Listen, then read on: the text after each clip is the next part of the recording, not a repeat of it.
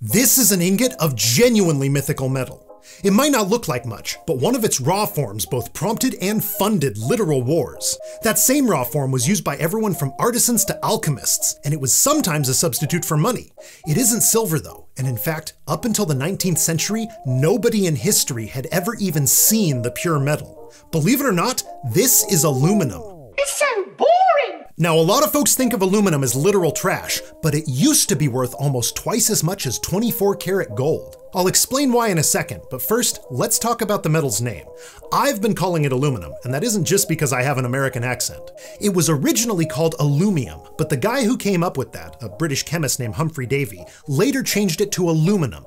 Aluminium didn't show up until 1812, and it only appeared because someone at the Quarterly Review just didn't like the word aluminum. Since it was a brand new term though, and since it didn't break any rules, aluminium stuck.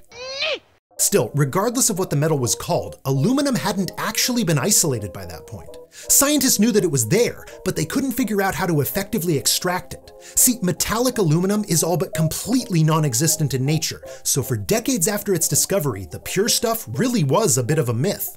There were reports of people catching glimpses of it, but it wasn't until 1854 that a French chemist named Henri de Ville managed to create some aluminum bars. He called the metal the silver from clay, and while it wasn't quite as enchanting as actual silver, it was still pretty exciting. Aluminum is the fourth most conductive element. It's incredibly light for its strength, and it's one of the easiest metals to work, after it's gone through a complicated process using a lot of dangerous materials, that is. A display of de Ville's ingots was one of the main attractions at the 1855 World's Fair, and for a while after that, aluminum was mainly used to make jewelry and luxury items. It was literally the most valuable metal in existence.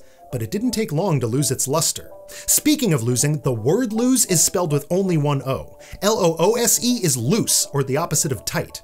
It can be a verb like set free or fling, but if you mean misplace or be defeated, remember to lose the second O. Oh, shut up. Anyway, in the late 1880s, the process for refining aluminum was itself refined, and the metal was suddenly as common as the clay whence it came. That was great for the march of progress, it let us build stuff like airplanes, but almost overnight, aluminum went from being a precious metal to being a replacement for tin. Nowadays, folks would rather throw it away than adorn themselves with it.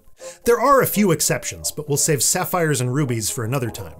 Still, the next time that you take out the recycling, just think, less than 200 years ago, loose aluminum would have been far too valuable to lose.